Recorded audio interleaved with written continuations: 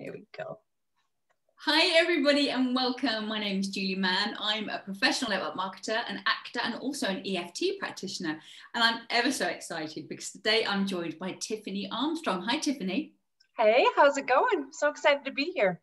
I'm so excited to have you because your story is just crazy. But anyway, I want to start really with the fact that firstly, you do a number of different things, but one of the things we're going to kind of focus on is the fact that you're now a self-defense educator. I am for 22 years. Oh, 22. Okay. So, but before we start talking about that, I just really want to touch on your childhood. Let's talk about when you know, what life was like as you were growing up. Absolutely. It was definitely full of turmoil and so many lessons to be learned from it. But when I was growing up, I was sexually abused by 3 different men for a 10-year period. And there was just a lot of psychological abuse going on in my family as well with my mother.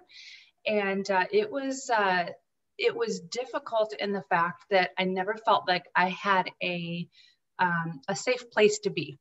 You know, not only was my home and my house invaded with just the abuse, but also my home, my physical home. And so I never felt safe in my own body. I never felt safe in my own home. And with that is very fascinating that I ended up becoming a severe people pleaser and that affected the rest of my life. But I became a severe people pleaser because other people approving of me, or, you know, my soul survival depended on other people. And so much sexual abuse that was happening on a regular basis. And I just felt lost. And I felt like I was put on this earth for other people's benefit, pleasure, and put on this earth for other people to have their emotional needs taken care of, because I was depended on to be my mom's emotional crutch from 5 years old on. And if I didn't give her that emotional security, even at 5 years old, she would completely lose it and, do horrible things. So it was quite the upbringing. A lot of us have gone through, amazing our own stories. But it definitely molded me. There's actually a lot of beautiful things that came from it, believe it or not, but it was definitely a challenge. And it took me years, actually until about 4 years ago, to really find my stride in life and reclaim who I am as a woman, and not be living for everybody else. Sounds like in a way you had to become the adult in that situation, kind of taking care of your mum. And also those men that you mentioned, were they people that you actually knew? Yes, all family members. Mm-hmm. One lived in the home with me and the other 2 didn't, but when they'd come to visit or we'd go to visit them, the sexual abuse would happen. And so, I mean, it's such an interesting, sexual abuse is such an interesting thing, because sometimes, with 2 of them, it was violent. It was scary. I was threatened with my life if I told. One of my abusers, it actually almost felt like a relationship. I was 3 years old when it started. So I was actually always wondering why other people didn't do, like, I thought it was a normal thing. And I actually remember it went on for 10 years. And I remember actually feeling jealous when he got into a relationship, when he got a girlfriend. I was confused as to why the attention came off of me, which is a lot of us who've been through abuse walk around with so much shame about a couple things that, wow, we were getting attention, even though it was horrible attention. Sometimes it was very painful, emotionally, physically, all the things, but still, you're groomed to, take this attention. And then when the attention's actually turned from you, sometimes you actually get, you feel missing, you feel abandoned. It's so interesting, that side of the abuse that a lot of people don't talk about. And the other piece, I'm very transparent about it, that sometimes it felt good. You know what I mean? Like when our bodies are touched, that's just the reality, is that sometimes it felt good, even though it was so wrong, right? And to this day, I mean, I take such a stand against abuse. But the reality is, a lot of us who have been through abuse, certain parts of it might have felt good. And so in our heads, we walk around with all this shame about that, with the fact that, you know, we just don't even want to admit that, and we feel horrible about ourselves because of it. And it's just, you know what, it's just a reality. You know, touch feels good. Some of the abuse felt good. Some of the attention felt good. But no, it was wrong. It was wrong on every level. I take a stand against it. But it is amazing the emotional turmoil that we go through when we're abused as children. I think it's really important to acknowledge that as well, isn't it? You know, to kind of, yeah, just be transparent about that. So, did your mother have any idea what was going on? Did she just turn a blind eye? Is this all out? Right. Great question. That's a great question. I've actually never been asked that before, but yes, I did attempt to tell her a few times, and I just wasn't sure. I could tell I wasn't sure how wrong it was because I was so young. I think I was 5 or 6 when I first started to try to tell her, because everything started when I was 3, as I mentioned. And when I just started to say, you know, he does kind of some weird things to me, I didn't know how to bring it up. Two problems happened. Was the fact that she said, oh, we don't talk about that. So it was a sweep it under the rug. Her parents swept things under the rug. I believe their parents swept things under the rug just to keep face. So she was in this denial phase. And the other piece of it was she was such an emotional creature. We'll talk borderlining on some mental illness. And so when a child brings something up to their mother and they freak out, and they absolutely freak out, as a child, what you're thinking in your own head is, I upset mommy. I upset mommy.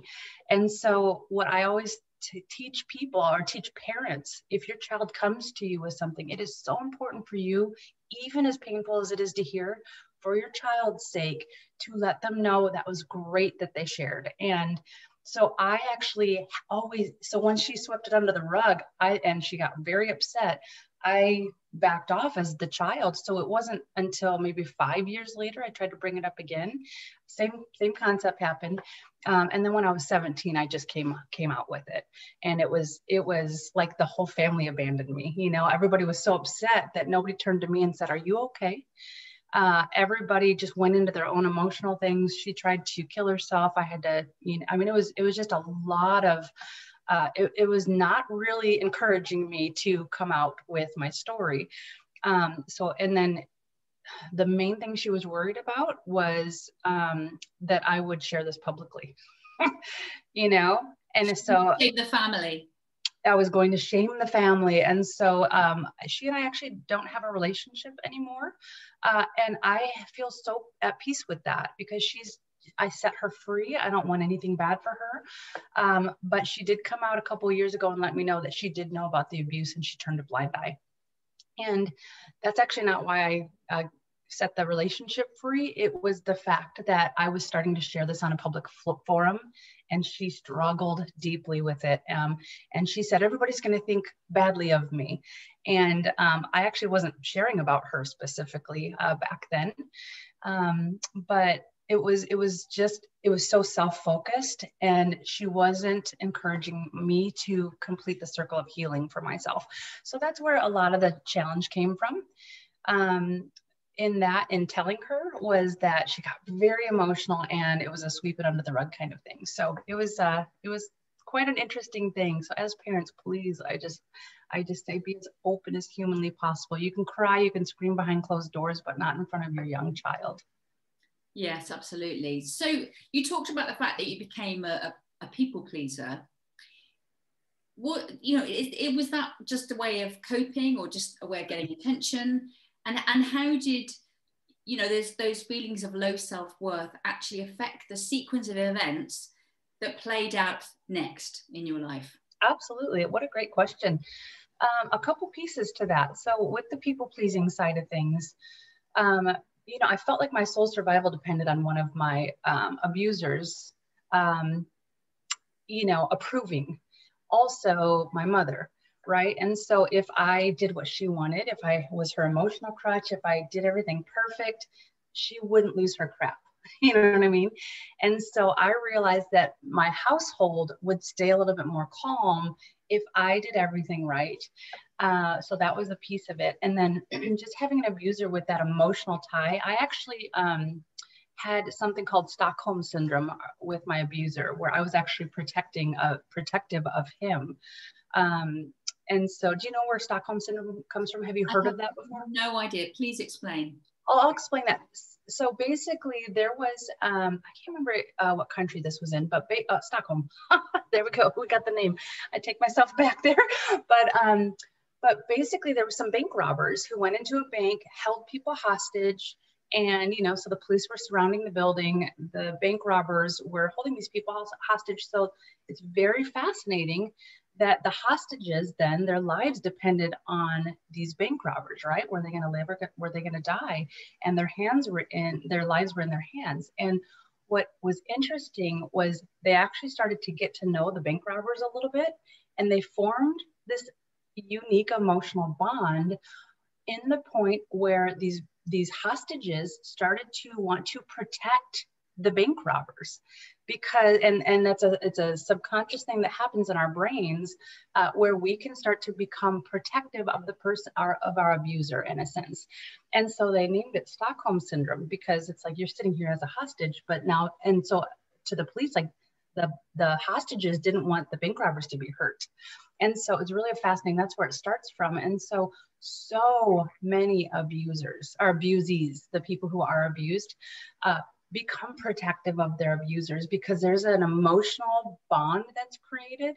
Even as sick and unhealthy as that is, there's this bond that's created between the two. So I actually didn't fully come out strongly about my abuse until the person, my main abuser, moved out of the house, because I didn't want him to get kicked out of the house. I was protective of him. If you would have asked me up till 4 years ago, I would have been still saying, oh, he's my favorite person. Oh, he's just my favorite. And I was very protective. We had this secret bond that we couldn't explain to other people. And so and that all came from my low self-worth, my low self-esteem. I had extremely low self-esteem. To the world, I was strong. To the world, I was happy. To the world, I had my life together. Behind closed doors, I was a mess. I was suicidal, attempted suicide a couple times. I was so messed up in here that I felt like nobody really understood me. But it's because I was so incongruent. I did not know who I was, because my identity was based on what everybody else growing up, everybody else placed on me. So all that to say, the people pleasing led to so much turmoil in my life until 4 years ago, when actually 5 years ago now, until I really dug into my self-worth. And now that's why I teach what I teach.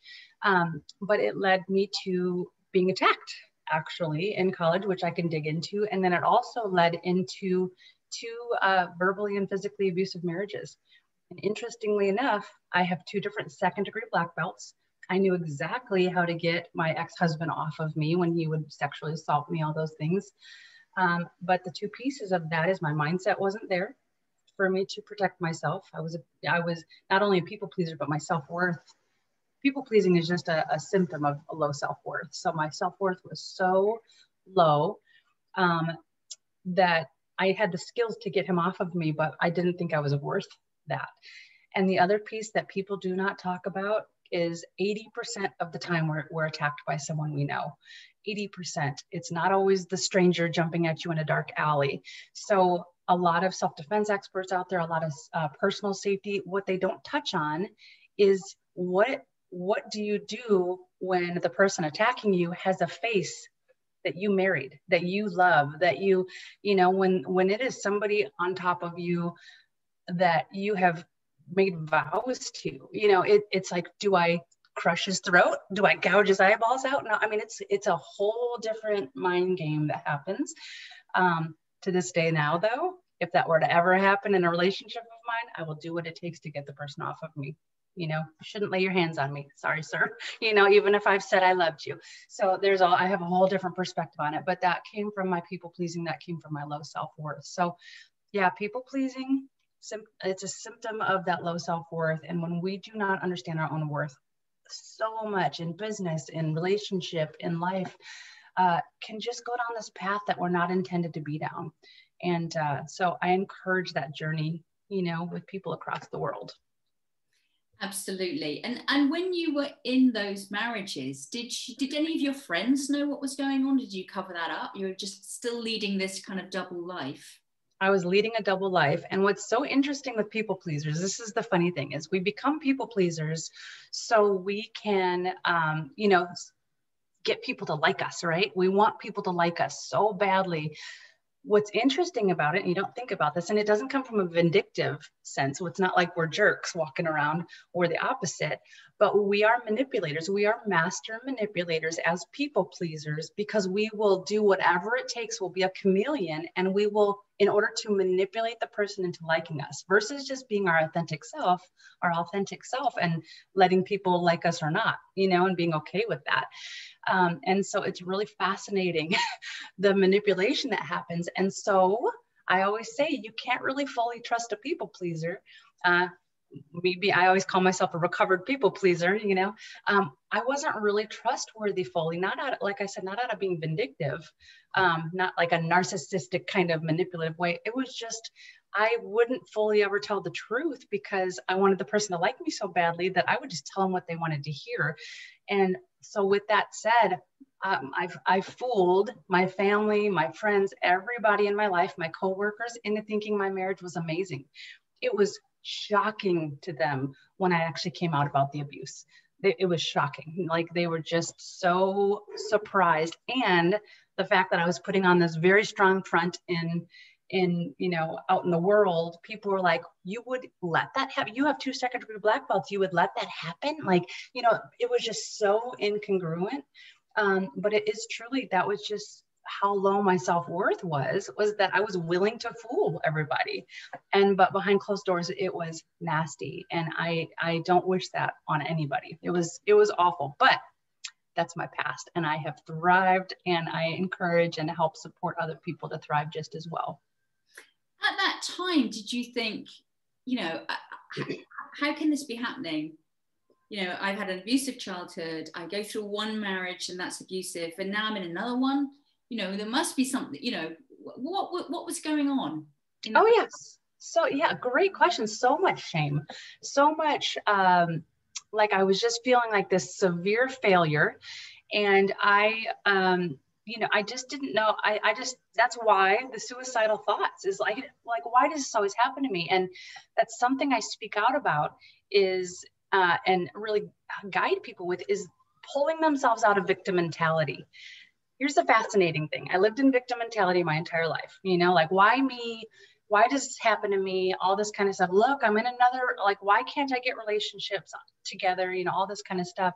And what's so fascinating, and this is an unpopular thing to say for anybody in victim mentality right now. They don't like to hear this. I didn't like to hear this, but when it comes to victim mentality, we have to really look at ourselves and think, what are we getting out of staying in victim mentality? Because so many of us, so for me, I was in victim mentality, the poor me. What do we get? We get sometimes love and connection, pity, attention, all this kind of thing. And so there is an upside for us to stay in victim mentality, right? And so all we need to do is really take that step back and think, okay, what am I getting out of being a victim? Okay. And bullet point those things out. And then you look at those things and say, okay, how can I actually meet these same needs in a resourceful way? Absolutely. How can I meet these? Mm-hmm. And so victim mentality, it's just, there's going to always, it's a form of self-sabotage on the highest regard. And we can get ourselves out of that and still get those same needs met and live a much more fulfilling life. Absolutely. And it's also, if you're in that victim mentality, you're just not taking responsibility for your life. And you also obviously get to not have to do the things that you don't want to do. It's a great excuse. Oh, I can't do that because, so, but it's a very subtle thing, isn't it, Tiffany?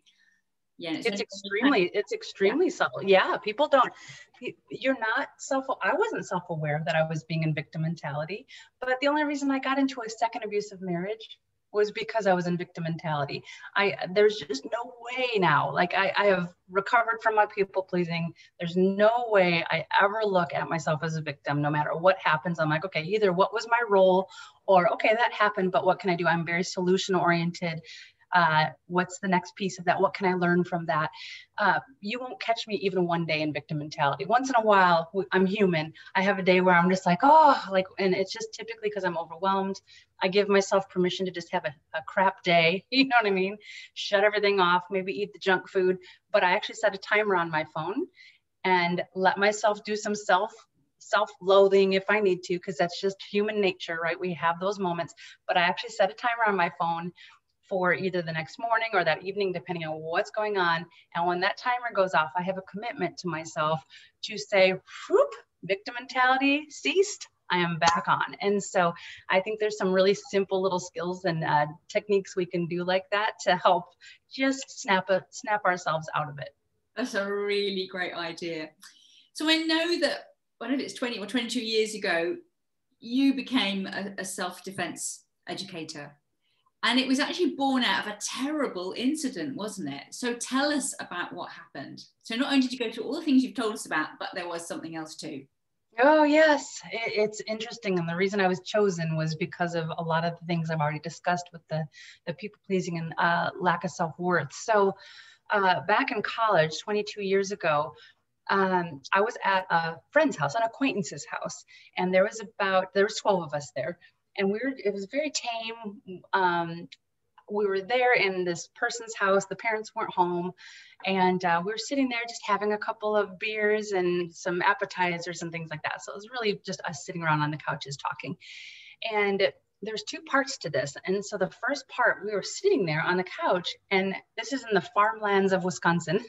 So no, it's just a lot of space between houses. So just to paint the picture a little bit. So we're sitting on these couches, and all of a sudden a big smash happens, and we all jump and turn around and look. And a random person had walked in the house, smashed the door wide open, and just walked in like he owned the place. And the thing about that for me in that very second was that I did not know who belonged there, because this was an acquaintance's house. So I thought maybe that was the brother coming home. I had no idea. Like maybe the brother was angry, and he smashed in the door. The door was unlocked. Okay, so this man just walked right in, about 6'4" guy, big old oversized sweatshirt, clearly on drugs. So you could just tell it wasn't drunk stupor. He was in another world. So he walks in, literally doesn't stop, doesn't skip a beat. And he walks around the couch, skips all my friends, and just lands on me. He just literally plopped on me, and he started licking my neck. His hand went down my shirt, and he just started accosting me right then and there. And the interesting thing is nobody moved. And this is one of the reasons I teach so much about the mindset and how to overcome your own fear response, because every single person in the room panicked. And the crazy part is one of them was my good friend who was a 4th-degree black belt at the time, had all the skills in the world, but he had never done, this is what's missing in the self-defense world, is the mindset piece. So anyway, this guy is on top of me, and nobody's helping. Nobody's jumping up to pull this guy off of me. So I go into my solution mode, and I just open-handedly just tapped him back real gently, and I could just kind of leaned back a little bit. And I said, hey, look, guy, it doesn't seem like anybody knows you here, but we have a ton of beer and food, and we can send you on your way with, I didn't say care package, but I basically said with a care package, And the craziest part was he actually took us up on that part. So we filled this plate with food.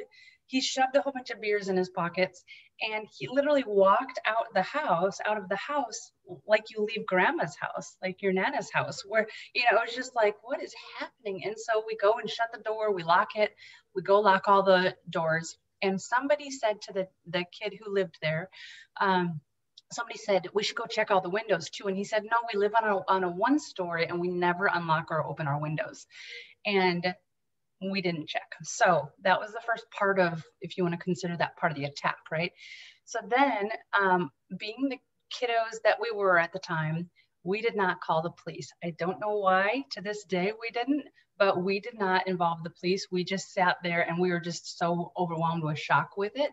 And we just thought, thank goodness we got him out of the house. We thought it was over, and I don't know why we didn't call, but that's what we do. I think it's only 12% of abuse is actually reported to the police. And as far as crimes go, it's a very low percentage. So that we fell into that category. So then probably a half hour to an hour later, there's the living room, a long hallway, and the kitchen. So I'm walking from the living room where everybody was with the music, walking down the hallway to go to the kitchen.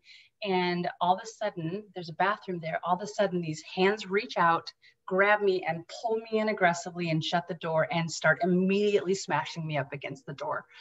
And it was him. He had snuck back in and he pulled me in and he started brutally attacking me, like just smashing me as hard as he could. And I'm short, I'm 5'4". He picked me up and had me just like you see in the movies. His hands were grabbing my arms so tightly that his fingers were literally inside my skin. Like he was aggressive.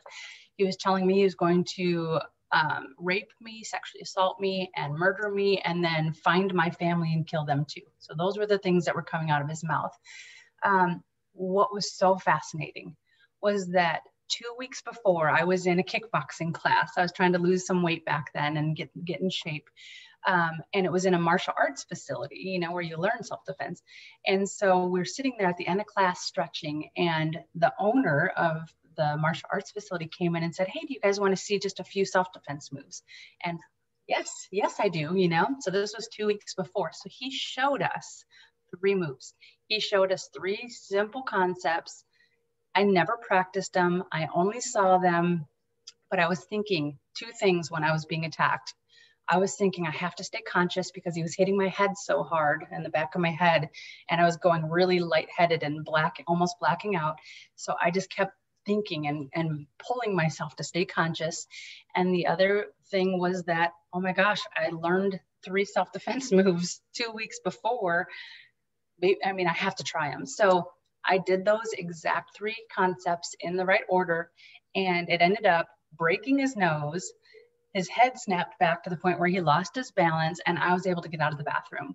And my friend happened to be walking up the hallway and saw the blood, and he said, "Oh my gosh, what's happening?" And I said, "He's in here." So he came and held the door closed, and we called the police, and the police came, and it ended up that this I almost say gentleman, he's not a gentleman, this man was wanted for 2 rapes and an attempted homicide. And so he was the real deal. He went off to prison, and I had my life to, you know, I was hurting, but I was not hurt, you know what I mean? And then the most interesting part about it all was that the police officer, after they got him in the police car, he came back in and said, "I need to tell you something." They took my statement, all the things, but he said, "I need to tell you something." And I said, "What's that?" And he said, "He chose you out of everybody there." And I said, "What do you mean? How did he choose me? I was just walking by the bathroom." But it did make sense, because when he walked in the front door, he just passed everybody and came right over to me. But he had been watching us from outside the house through the window for 30, 60 minutes, somewhere in that time range. And he chose me. And the police officer said, "Why did you choose her?" And he said, "She was definitely the easiest target because she didn't look like she was going to put up a fight." And I was like, "What is that? What?" You know what I mean? And I was definitely not the most attractive person there. I was struggling with my self-worth, and I was the acquaintance that came to this house. Everybody knew each other except for me. So I was the people pleaser, like, "Hi." I was just kind of meek. I was giving off a vibe that I was meek. And he picked up on that I was the weakest link, emotionally speaking, in the room. And that jumped me into studying the field of victimology and understanding how attackers choose their victims in the first place, because we need to understand how they're targeting people. And that's one of the things I educate on, is a couple things you can do to not be targeted. So that is the story in a nutshell. I believe he's still in prison. I actually personally don't follow that, because I became paranoid for 2 years after that, thinking everybody was out to get me, until I really did a lot of self-work around that and healing. But that's what got me diving into not only the field of victimology, but also self-defense. I wanted to understand the skills. So I went on to get my 2 different second-degree black belts, and I've been educating on it ever since. How terrifying. And it sounds like that, well, those 3 moves literally saved your life. And it was just as simple as just someone demonstrating them at your class. That's exactly right. That's exactly right. And never even practicing it. There's so much that we can learn conceptually that can still save our lives, even if you're not practicing. That's one of the things I really try uh, very hard to get into the hands of people around the world, because we don't need to be necessarily in a martial arts facility, practicing constantly. That helps to be able to practice like that. But there are so many things that we can use physically and conceptually to help save our lives or get ourselves out of a sticky situation. And the simpler, the better, really, isn't it? 100%. That's what we want, something that's quick, simple, it's effective, done. Up until today, when I looked up statistics around attacks and the abuse that goes on around the world, I had no idea to what extreme it goes on. But not to. So, can you speak a little bit about some of those statistics, and also how you reach out to women and educate them? How do you do that? Absolutely. Well, the statistics as they sit today is 1 in 3 women will be attacked in their lifetime. It's astronomical. It's so high. Children are, I don't know the exact statistics, but it's I believe 1 in 3, 1 in 2 with regards to abuse. And then men, it's 1 in 9 men will be attacked. And it's really interesting how those statistics are on the rise. And especially since this pandemic has started, domestic violence has skyrocketed. So it's a tough thing to be able to walk around in life. And I never ever teach fear-based. I never want people to be paranoid, because guess what? That's who they target, is the people who look like they're in fear, who look paranoid, who, so we actually, just because those statistics are what they are, all we want to use those is as to shine a light on the need for us to just learn this crucial life skill.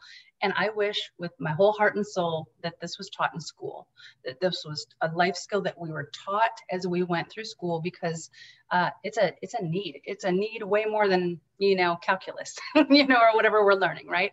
And so the way I teach it, so I have taught, I used to teach in person, but what I was very drawn to was helping women, men also, and children around the entire world to have access to self-defense, because there's so many of us that will not go into a martial arts facility. It's just either not our style, we don't have time for it, there's busy mums, around the world, or women who just don't have access to self-defense. South Africa, India, the statistics of attacks on women and wives, domestic violence as well, are so high, and they're not encouraged or don't even have access to be able to go into a self-defense facility. So I developed an online platform to help women. So I took my 22 years of knowledge of not only just the physical self-defense, that's a big piece of it, but also the situational awareness, how to properly set a boundary, the self-defense tools that are legal in your country, those types of things. If they are illegal, I talk about some options. But there's so much to personal safety. So there's self-defense, which is the self-defense skills, the physical stuff. But then there is the personal safety aspect. So I have a course that I have put out to the world. And sometimes I'll, I put that out there. Women go through that all the time. But also, I do, you know what book clubs are, right? Where women get together, they read a book, and then they have a meeting to talk about it. I actually do that type of thing where a group of women will go through the course together, and I come on and do Zoom extra training, answer questions, all that kind of stuff. So we actually do it together. So it's fun. I try to make it fun and entertaining and light.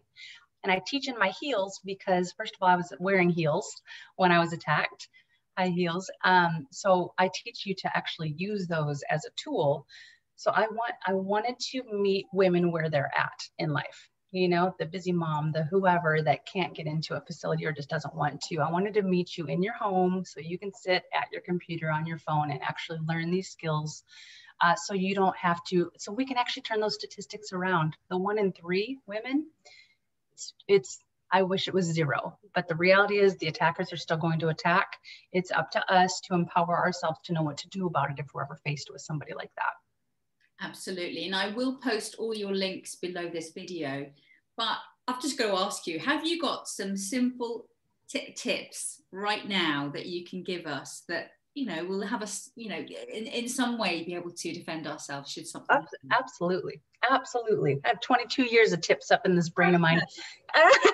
So one of my favorite concepts to teach is high, low, or low, high. So think about this. Let's just say you want to strike a man in the groin. Okay. So if you want to kick him in the groin, well, first of all, and this is where I get into the myths about groin strikes. First of all, they know that that's where we want to target, right? That they are aware of that.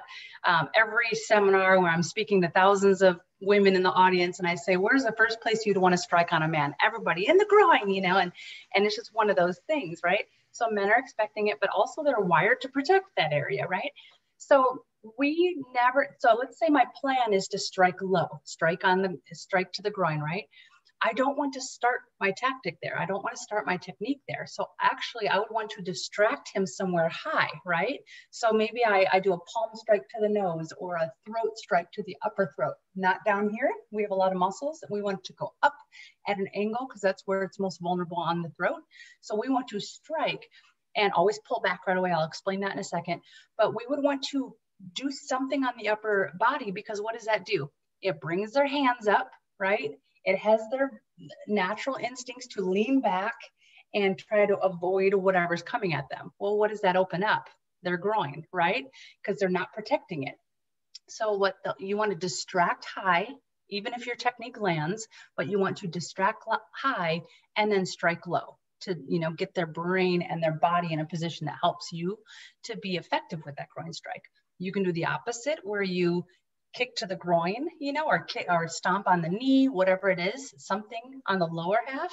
And what's going to happen is their hands come down and they lean forward and it opens up their whole face where all the sensitive areas are, right? Their eyes, their nose, their ears. You can box somebody's ears, go at the throat. So if in your head, you want to strike on the face or neck somewhere, you want to distract low and then strike high. And the other piece of that this is where a lot of women specifically will go into panic mode if their first strike doesn't land. I want to implore you to expect to miss 1, 2, 3 times because human nature is to have, you know, he's going to try to protect himself. And I say he, by the way, for the attacker, women attack too. I just say he for simplicity purposes. But so let's just say you strike in the groin to distract him and then you come up for a throat strike. Well, human nature tells you that he might turn his head, right? He's going to see it coming on some level and he might turn his head so you might miss, right? But what does human nature also tell you? He's going to look back at you. There's no way he's going to keep his head turned and continue the fight like that, right? He's going to look back at you. You can expect it. So what you want to do is you strike and you might miss, you might hit, right? But let's say you miss, he turns his head. I want you to pull your hand back immediately, knowing he's going to look back at you and your second strike is going as he's starting to look back. Okay, so you can expect to miss a couple times. A lot of women, what they'll do, I've spoken to hundreds of thousands of women over the years that I've educated, and I hear so many stories. And they said, I learned a self-defense technique and I used it and it missed and I went into panic mode and then I got sexually assaulted. That's a story I hear so many times. And I said, if I had told you expect to miss and, you know, pull your arm back so you're prepared for the next one. And if it's not working high, then go low. And if it's not working low, then go high. And she said that would have saved her. That would have saved her because it was her mindset. And she literally stopped fighting after. She just kind of gave in to the attacker because she was like, oh, I don't know what I'm doing. And she just gave in.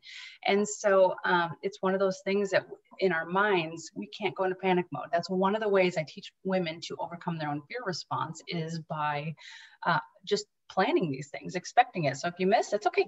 You got it. What's your next technique? What's your next play?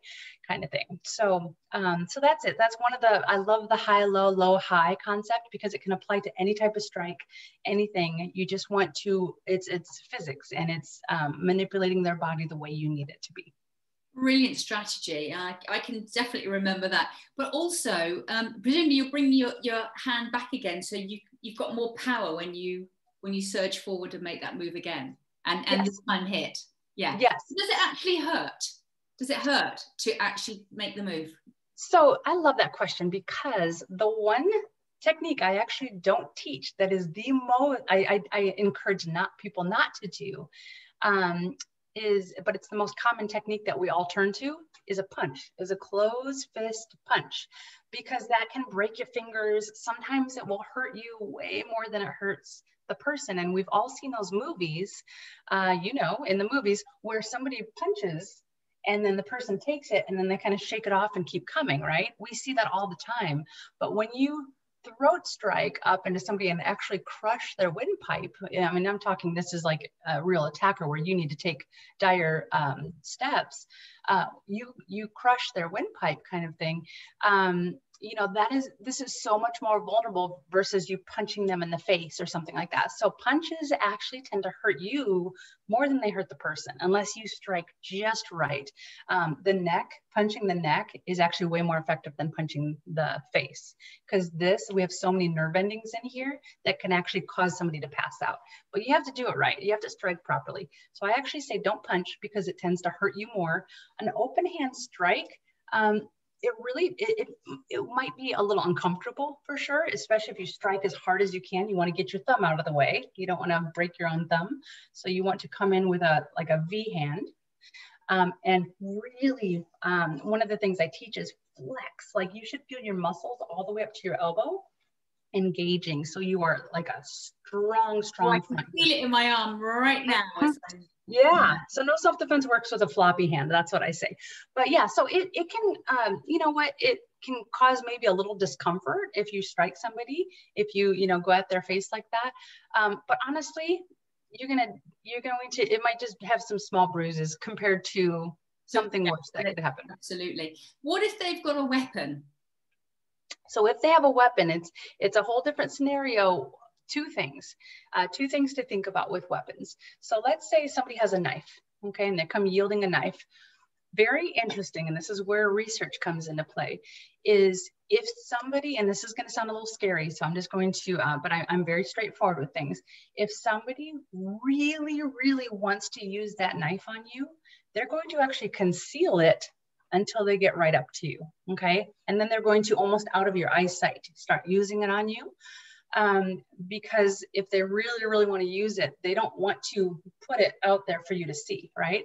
So I'm not going to say always, and I can't do it guarantees, of course, but if somebody comes up to you and shows you the knife and threatens you with it, almost always they're using it just as a scare tactic. They're using it as a threat, unless things escalate, right?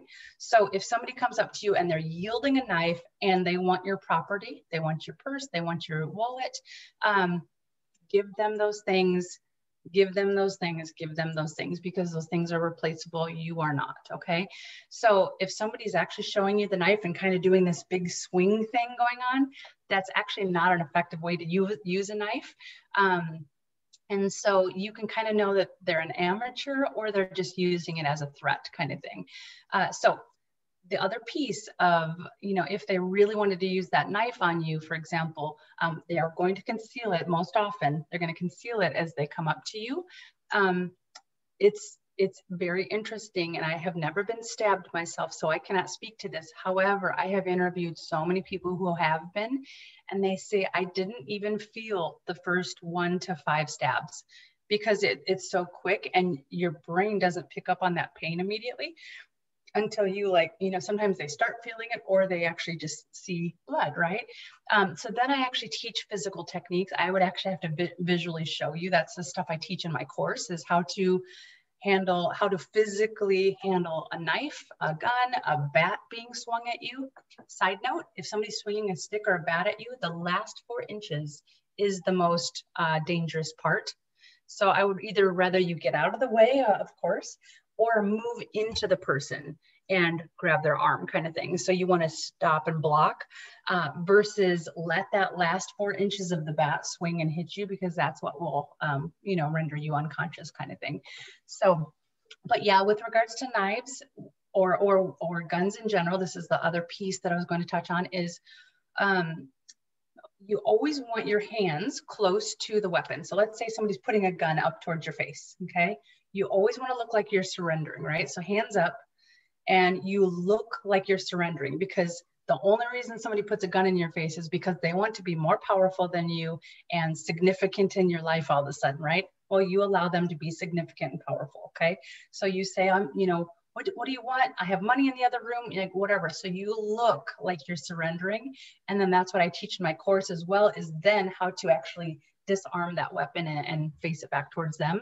You have to understand how to use a gun. I know in the UK they're illegal, right? But in America, for any of your listeners, in where guns are legal, even if you're anti-gun, you still need to understand how to use it, because if you disarm that weapon and then you're holding it and have no idea what to do with it, they're just going to overcome you and get it back. So it's really important to at least understand the basics. So you could even watch YouTube, to understand how to do that. So I encourage that strongly. The last piece, I'm sorry I'm talking so much, but this is so important, is if I were ever in a situation where somebody had a knife or a gun, I would not make a move on that weapon unless three things. I really, really thought that they were going to use that weapon on me, right? The second thing is if they were using that weapon to get me into a vehicle to take me to a secondary location. Those are really the two main things. Otherwise, what you want to do is try to actually talk yourself out of the situation. So just because I'm a self-defense expert and I know how to disarm weapons, it's the last thing I would turn to. I would actually I always say your mind is your most powerful weapon. There is so much we can do verbally to de-escalate situations, to talk people off the ledge if they're willing to hear, and to talk ourselves out of a situation. I will always start with my verbal self-defense over physical self-defense anytime when there's a weapon involved.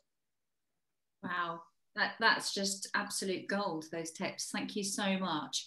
You're so now welcome. it's obvious, Tiffany, that you are incredibly passionate about what you do. I mean, when you started doing what you do, you were on a mission, weren't you? And I know you're still on a mission, and I think you probably taught about 60,000 women or something crazy. So do you feel as passionate about it now, all those years on, as you did when you started? I've never been asked that question. What a high quality question that is. I will say I was passionate for a different reason at the beginning, because I wanted to get into self-defense because I never wanted to go through that again. I wanted to understand more. It was more self-focused for me to learn the mindset piece, learn how to not be paranoid, learn the physical techniques. So for the first several years of my journey, I was teaching other people, but I was really still in the process of understanding, learning. I studied two different types of martial arts, and they specialize in things, right? But if with the two martial arts, the self-defense I studied, if they got me to the ground, I wouldn't have known what to do. And so I went over my years and have studied so many different types of self-defense to pull the best of the best from each form, because I just didn't understand. I didn't feel very congruent just teaching just these two. It's not just like, hey, blocking like this. It's not like that. We have to understand street smart self-defense. So in that, I became more and more passionate over the years to, of educating other people, men, women, children.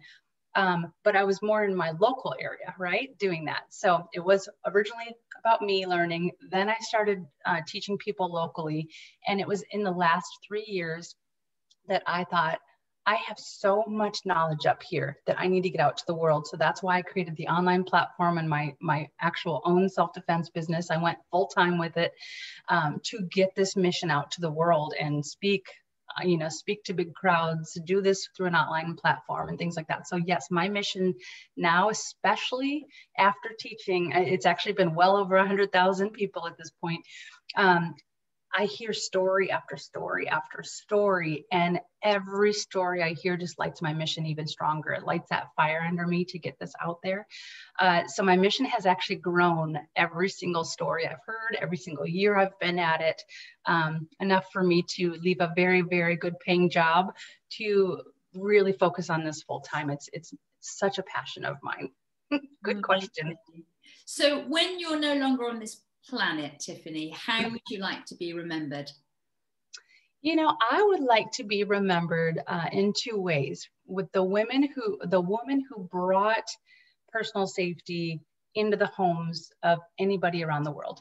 So giving access where previously access wasn't granted to women.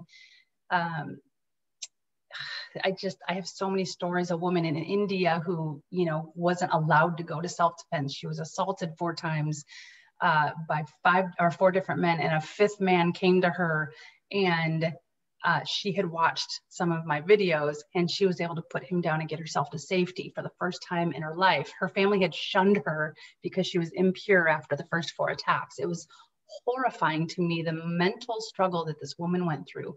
And then to watch her feel so self-empowered after watching these videos and taking matters into her own hands.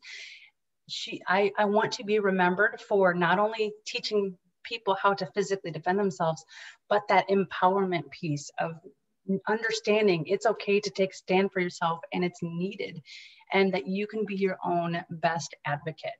So I just, that's it. That's what I want to be known for, is the empowerment side of personal safety, to really shift ourselves into our own self-worth, and honestly, just to lead these lives where we can step into the best versions of ourselves so we can make an impact on the world. Amazing. So before we close, is there anything else you'd like to say? You know, just any of your listeners who are feeling like they're at a stop in life, so much of that self-sabotage, so much of that procrastination, so much of that fear of moving forward, it just stems from some simple fears that we can break through so quickly. And so much of that just starts with our own self-worth. So, you know, anybody who's still sitting in an abusive relationship and thinking there's no way out, or I don't deserve to be out of this kind of thing, I just implore your listeners to take that wherever they are in life and to be able to up-level themselves. It starts with that belief in yourself and taking some action on your own self-worth, being proactive about your own self-worth. It's amazing what unveils itself in your life when you actually focus on that. So I love that. And I adore you. I love what you're doing. I love your mission. I love the companies you work with. I just love everything you stand for. And I want to thank you so much from the bottom of my heart for doing what you do, because you are bringing on the most amazing guests. And I just love you. Thank you for your mission. I was just going to say exactly the same about you. I mean, honestly, what gems, and, you know, what courage, you know, you've had to have to experience what you've experienced and to be where you are today and to make such a massive impact on the planet. I'm just truly grateful for what you do and the difference that you make in the world. So Tiffany Armstrong, thank you so very much. You're so welcome. Thank you for having me.